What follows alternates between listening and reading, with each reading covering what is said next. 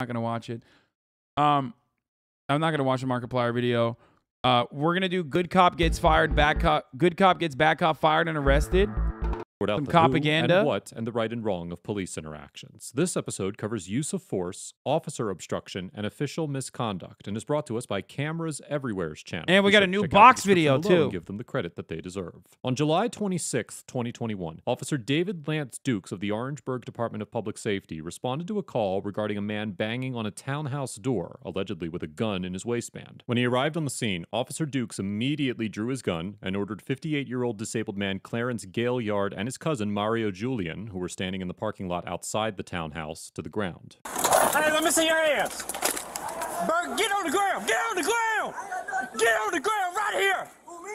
Get on the ground. You, burgundy shirt, get on the ground. Over here. On the ground. On the ground. Get on the ground. Do you not listen? Get on the ground. Mr. Gaillard attempts to comply with Officer Dukes' orders by getting onto his hands and knees, but Officer Dukes forcefully uses his foot to attempt to force Mr. Gaillard all the way to the ground. Typical, dude. Classic. Fucking typical, classic bullshit, dude.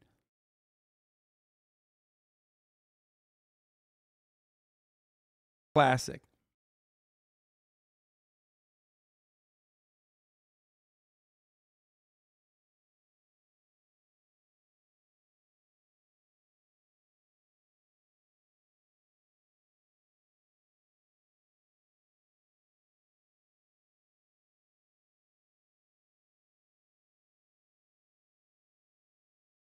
All right.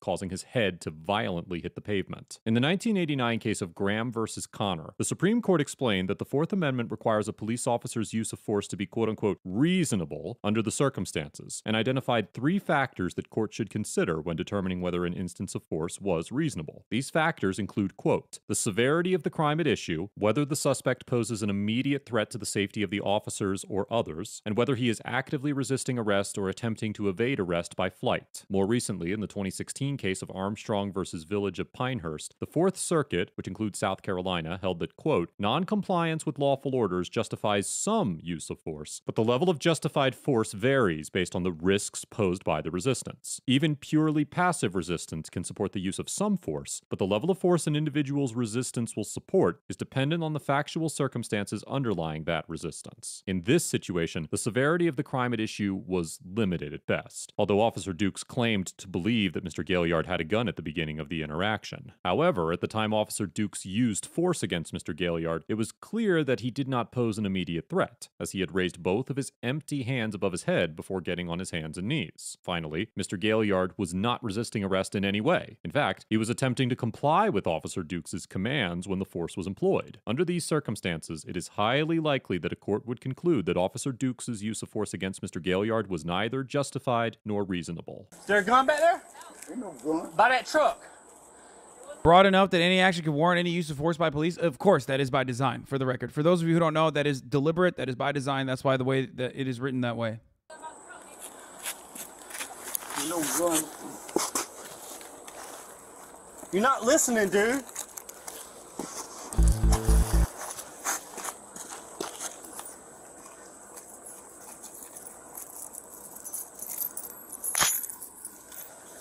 Bro, you got a gun on you, man? No, I ain't got no gun. I don't want no gun.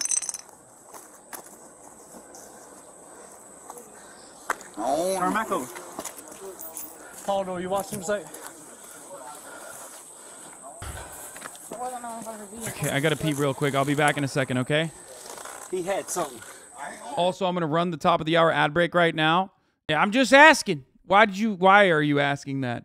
Why did you do this? Why did you fucking bash his skull in? Absolutely psychotic. At the top of the hour, there's a 6-second ad break. If you no longer want to see those ads, if you want an uninterrupted broadcast experience, all you need to do is subscribe, which you can do for $5 or for free with the Twitch Prime by connecting your Amazon Prime account to your Twitch account, or you can get gifted a sub. Here's the 1-minute ad break now. I got to go pee real quick. I'll be back. The door's unlocked. It's not always shut. No, he was right here. Watch him. Go watch him. There it is. All right, that's what he had.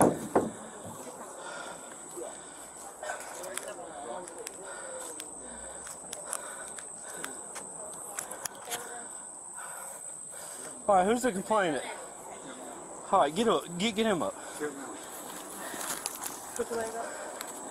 25 cents, got one tank. Alright. Put your leg that way so you can stand up. All right, listen, I'm about to help you. Hold on. All right, ready? 1, 2, 3. All right. Yep. Listen. Yep, they slammed my head Listen. down on the cement. Yep. Go back inside. Go back in the house. Go back in the Yep. house. Ain't nobody talking to you. I got head drummer. Go back in the house. Yep. Y'all bust my head down. Yeah, I've been in an accident. Yep. Y'all bust my head down. You threw me down. I sure did. You And wasn't listening. yep. No, it ain't. You ain't to throw me down like that. I'm disability. Okay. I got head problem. Yep. You threw me down. Yep. You threw me down. You threw me down. Yep. You bust my head down on the cement. Yep. You bust my head.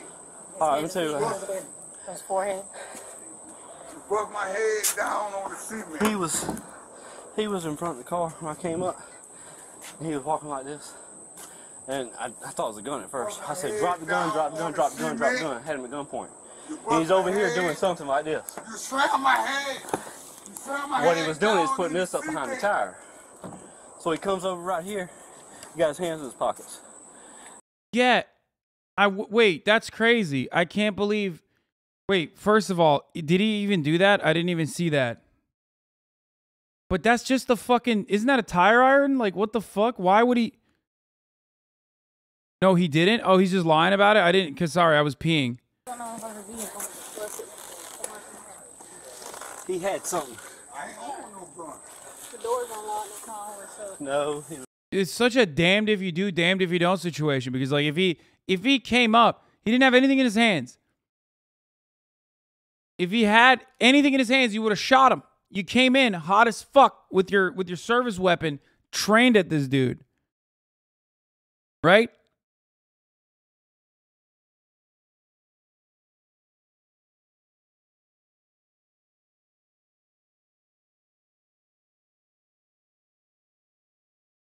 Like, you're ready to fucking shoot him. He's right here. Watch him. Go watch him. If it's just a tire iron, There it is. All right, that's what he had. what the fuck is that? That's nothing. I thought it was a tire iron. It's just a fucking All right, that's what stick. he had. The fuck is that? That thing didn't even put a dent in the it's duct tape. I thought that was a tire iron. What the fuck? You can't even have like a stick with duct tape on it. The fuck is that?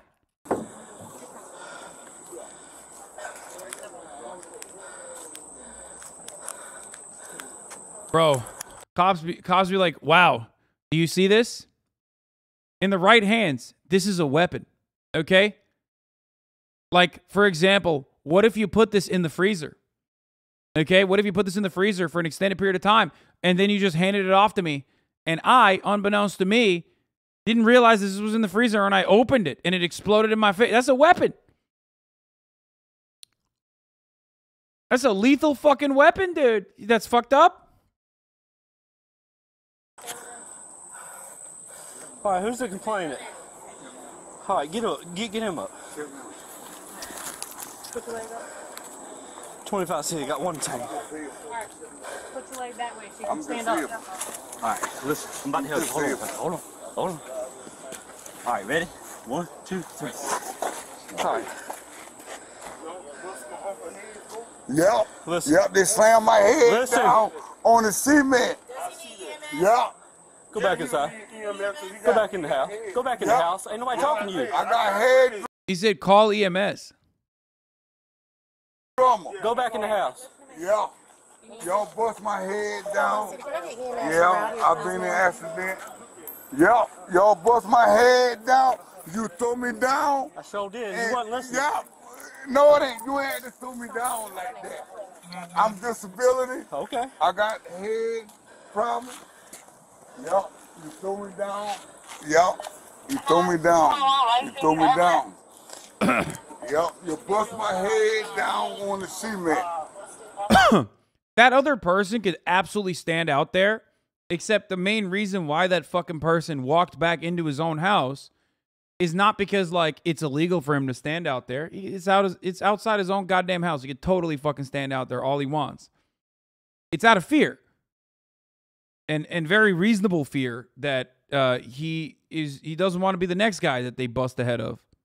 Okay? That's the reason. Yup, you bust my head. All right, let me tell you what. His forehead. You bust my head down on the cement. He was in front of the car when I came up. And he was walking like this. And I thought it was a gun at first. I said, drop the gun, drop the gun, drop the gun, drop the gun. Had him at gunpoint.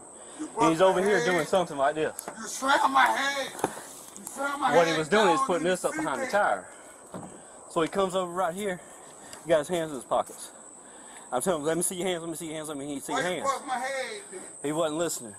No, it ain't. He got the, like this right here, You grab me, and we went on to the ground. you bust my head. Officer Dukes claims that when Mr. Gaillard was walking from behind the white vehicle, he believed that he had a gun and repeatedly told him to drop it. Officer Dukes also alleges that once Mr. Gaillard stepped in front of the vehicle, he had his hands in his pockets and repeatedly ignored requests to show his hands. However, the body cam footage shows that Mr. Gaillard actually had his hands above his head, and that while Officer Dukes repeatedly screamed at Mr. Gaillard to get on the ground, he never asked him to drop a gun or show his hands, likely because Mr. Gaillard's hands were visible throughout the encounter. An incident report filed by Corporal Brandy Smith, who was also on the scene, states that while Mr. Gaillard was walking from the passenger side of the vehicle, he appeared to have... Why is he lying? It's all on his body camera. Great question.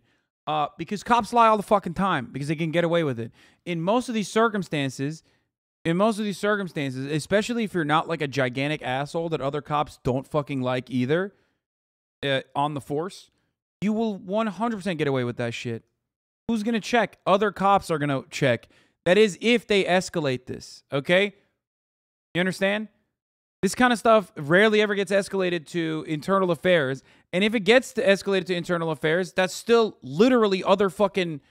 That's still literally other... God, Jank is like sending me the dumbest fucking text message right now in the middle of everything. It gets escalated to other cops who are, in more often than not, are going to turn the other cheek. They're going to look the other way. Sorry. Okay? It's only when you're like a particularly annoying asshole that even other cops don't like. That's the only time when, they actually end up getting in trouble if someone does report it. But that once he reached the front of the vehicle, he took his hands out of his pockets. Corporal Smith's report also states that Officer Dukes was giving loud verbal commands for Mr. Gaillard to get on the ground, but makes no mention of a gun or any commands to drop a gun or show his hands. It's also important to note that when Officer Dukes was reporting what happened, he did not explain the method he used to take Mr. Gaillard down. Corporal Smith's report claimed that when Mr. Gaillard did not get completely on the ground, Officer Dukes pushed him to the ground by placing his right foot on the middle of Mr. Gaillard's back. However, the incident report filed by Sergeant Aquel Polador states that Officer Dukes, quote, jumped up and stomped Mr. Gaillard on the back of his neck with his foot. Although it is unclear from the body camera footage whether Officer Dukes' foot landed on Mr. Gaillard's neck or upper back, it is certain that the version of events Officer Dukes explained to his commanding officer did not align with the body camera footage or the reports filed by his colleagues. Down on the cement. Oh. Yeah, your head did hit the cement. Right, because you bust me down on the cement. Where's the complainant? You bust my head down on the cement. Right here? Do you think your viewers are mentally disabled when they say ACAP? Sure, cops do things wrong. Saying ACAP is just pathetic in my opinion. Everybody probably knows someone that has gotten help from a police. Yeah, totally. Probably, dude. Yeah, definitely. My friend, people say all cops are bad or all cops are bastards. Not because, like, each individual that fucking puts on the badge is a bad person across the board in every facet of their lives. They say that because when you do put on the fucking badge, you have to do cop shit. And doing cop shit means upholding all fucking laws. Doing cop shit means protecting and serving the interests of capital rather than protecting and serving the interests of the people you are supposed to be protecting and serving. Okay?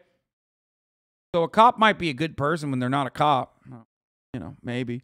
Someone might have even joined the force under positive assumptions, under the assumption that they're going to be like a nice person that ends up, you know, changing the attitude of the force, or a nice person that just wants to help out his community, his or her community.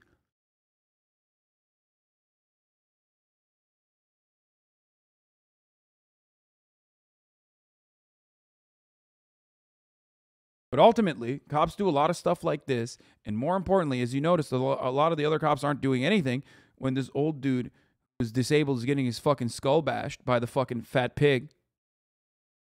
Because that's what cops are supposed to do. That's their purpose.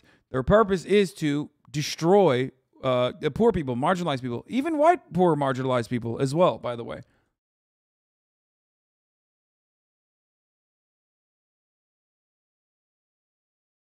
You bust my head. You bust my head. Where's the complaint? Bust my head down. I'm trying to get the name of the complainant. You So bust my head. What are we doing?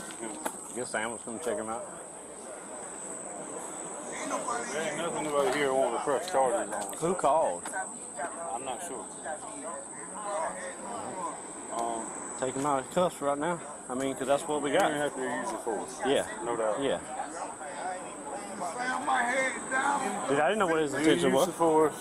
You need to have a look at the camera. All right. The officer did wrong. Slam my head down. Bust my forehead. Damn right. You gonna pay me for that shit too. Mayor, I'm going to take that into evidence of what he had. What? Well, I mean, you know, that's the reasons I did what I did. You know what I'm saying? That's where I'm coming from. No gun or nothing. How does marginalizing poor people protect capital? What do you mean? You're separating the poors from the rich. You don't want the fucking disgusting poors to come into your neighborhood and stink up the place. What the fuck are you talking about? You don't want the disgusting working poors to get together and organize and do a fucking protest outside of your work. You don't want the working poors to get together and organize in their workplace and, God forbid, do a work stoppage, a strike. Someone needs to bust their skulls in and teach them a fucking lesson. Who's done that historically? I'm sure you live in the hood, bro. No, of course I don't live in the hood. What the fuck do you mean? I'm in West Hollywood. What does me living in the hood or not have anything to do with this? I'm not saying I live in the hood either. I've never said that. You dumb bitch.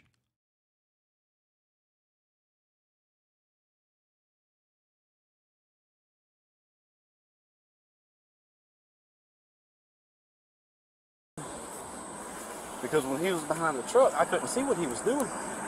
And I didn't know where There ain't nothing there. that went. If it was still in his pockets when he come around that car with his hands in his pockets. His dogs officer. Got it on camera. Really. Yep, a All dog right, that's stick. fine. A dog stick. So he can come out of cuffs? Yes. Take him out of handcuffs.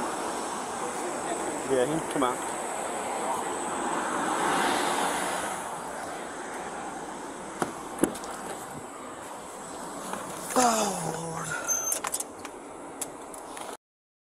Dude.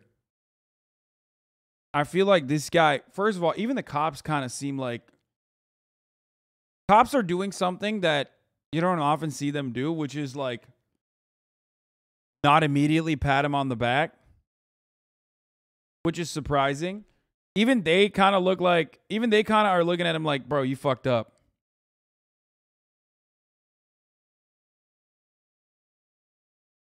Like, which is surprising, which is why I'm saying, like, this homie might not have been, like, well liked in the force or something, which probably played a role in this getting escalated. You know what I mean?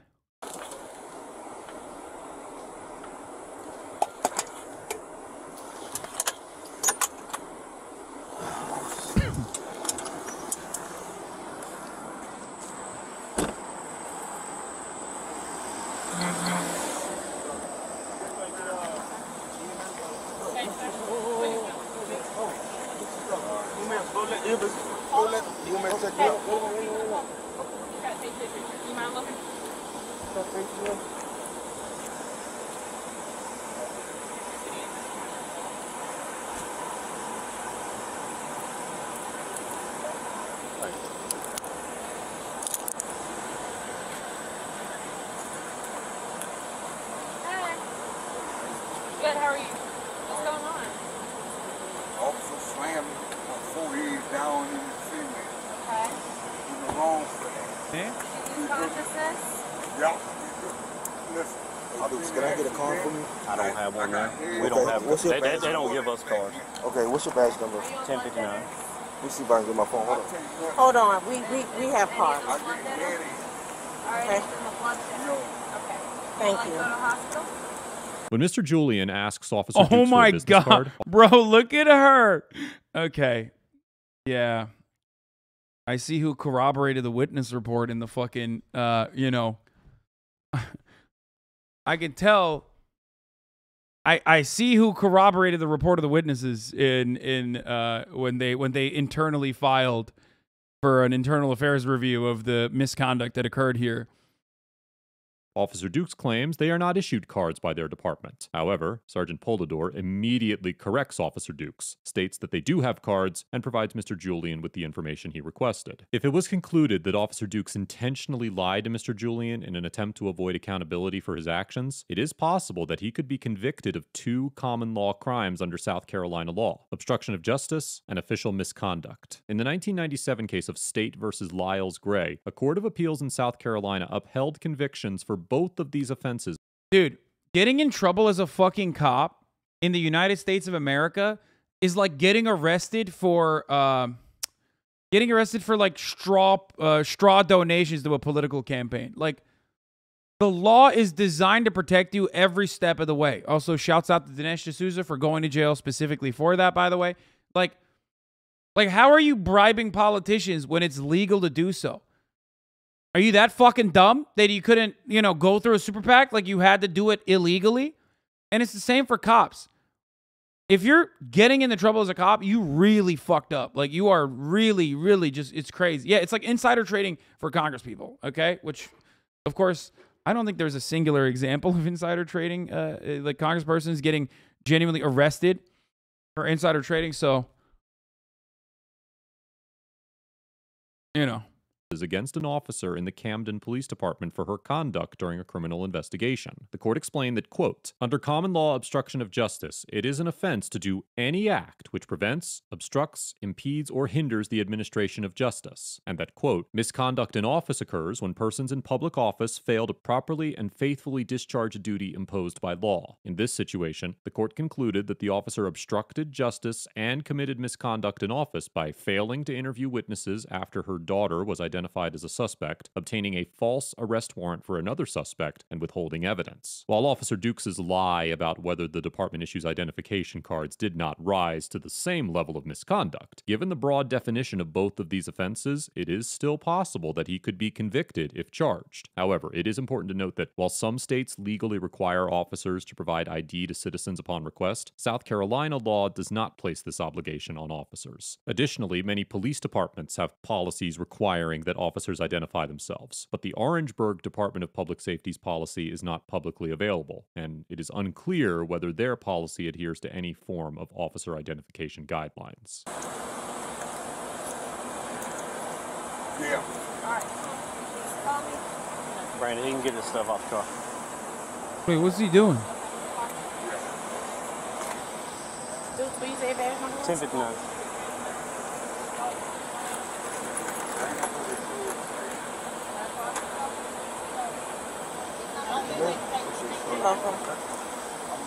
After It's a secret pig sign to other pigs. Mr. Gaillard was treated by EMS, he and Mr. Julian were allowed to leave. 2 days after the incident, Officer Dukes was fired from the Orangeburg Department of Public Safety for violating the department's use of force policies, which, as stated before, are not publicly available. On August 25, 2021, former Officer Dukes was charged with first-degree assault and battery, which could carry a sentence of up to 10 years in prison. As of the date of this episode, Mr. Gaillard is represented by an attorney, but he has not yet taken any legal action against Officer Dukes or the department. Overall, former Orangeburg Officer Dukes gets an F for physically assaulting Mr. Gaillard for no apparent reason, blatantly lying about the nature of the interaction in his police report, and for making a concerted effort to avoid being held accountable for his ridiculous antics. At no point during this encounter was Mr. Dukes in any danger, and it is clear that his violent actions were motivated by his ego, not officer or civilian safety. There was absolutely no legitimate excuse for shoving Mr. Gaillard's face into the pavement when it was plainly obvious that he was attempting to surrender. And this is exactly the type of conduct that has sparked nationwide unrest regarding members of law enforcement. Mr. Dukes' feeble attempts to explain his actions and manipulate the facts of the encounter only add to his incredulous and insidious behavior, and his conduct was nothing short of unacceptable. I commend the Orangeburg Department of Public Safety for immediately firing Mr. Dukes and pursuing criminal charges against him. And if there were a lower grade than an F, he certainly deserves that. Sergeant Polidor gets an A+ for remaining truthful and objective throughout the encounter, ensuring that Mr. Julian was given the necessary information to follow up on the incident, and for maintaining a calm, collected, and professional attitude throughout the interaction. Although it cannot be proven with any degree of certainty, I suspect that Sergeant Polidor was highly involved in the Orangeburg Department's decision to fire and charge Mr. Dukes. And I mean, that face alone, like, it's just... That's the look of someone that's like, dude, what the fuck? What are you doing? Like, what the fuck are you even doing? I mean, the other cop too, even.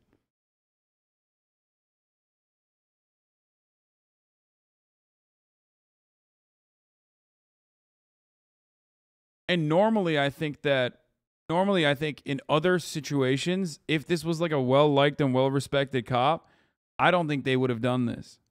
I think they would have fucking probably defended him. That's what I'm pointing out. That's why I said it seems like this is a unique circumstance, if you know what I mean.